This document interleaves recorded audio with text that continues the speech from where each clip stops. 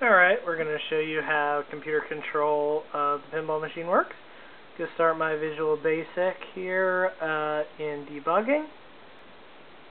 Got a start and stop button for certain solenoids for testing purposes. The text box will record our hits on the switches. So we're going to come over to the pinball machine. I've already turned it on. And I will throw this down into the trough. Got it started up.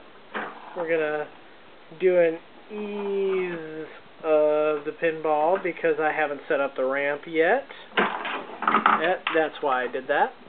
And now it's coming down. Got my flippers working. But I'm going to show you more computer control over here into the slingshot. If any of you have played this game, you know it's a double slingshot. But I will also show you the return. Got it working.